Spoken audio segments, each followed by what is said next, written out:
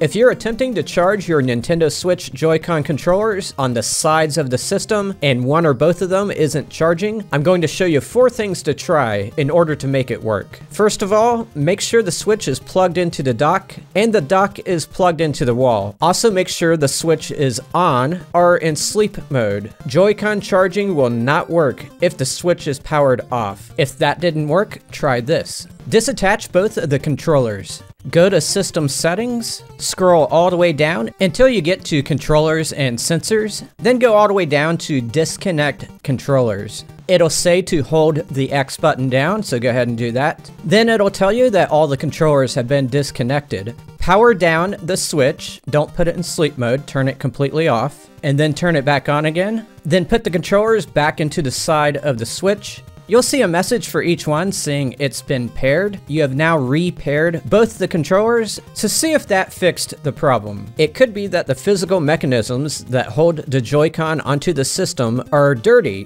which could be preventing the Joy-Con from charging. We can clean the areas and see if that makes a difference. On the side of the Joy-Con, there are some grooves. Find some cardboard and some alcohol and wet the cardboard and slide it up and down those grooves. And do the same for the side of the Switch where it slides into. You can also use a Q-tip or a toothbrush. If everything so far has failed, you can try buying a separate charging device. There's a ton of them on Amazon. If any of these techniques worked, let me know in the comments. Take care, everybody.